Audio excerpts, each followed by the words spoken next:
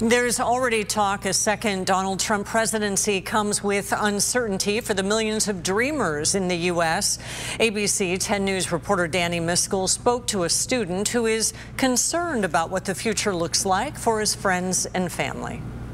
I have friends who were scared coming to campus for the first couple of classes because they don't know if checkpoints will be open. They don't know if these policies are going to start going in place immediately. This was a very different morning for Juan Sanchez coming to school at Cal State San Marcos. He tells me the election results are making him feel just the wave of sadness.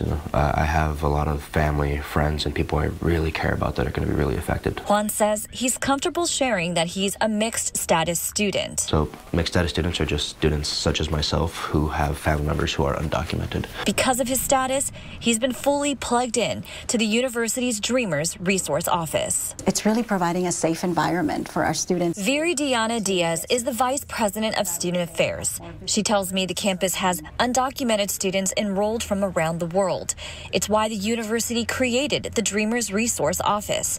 It helps students with free legal advice, assistance with applying for private scholarships, counseling, and more. Our undocumented students have always to live in fear. They're not really able to plan the way that most 18 to 25-year-olds are planning the future in terms of what they want to do 3 years from now, 5 years from now, because they don't really know what the future holds for them. Diaz tells me post-election, the resource office will focus on helping students like Juan feel supported. This might not be affecting me personally, but it's affecting people that I really love. In San Marcos, Danny Miskell, ABC 10 News. The DACA program has been in a 6-year legal challenge.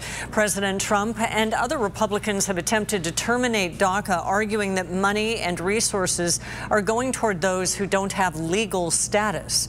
And since it began 12 years ago, DACA has allowed undocumented, eligible young adults who came to the U.S. as children to work and to go to school without fear of deportation.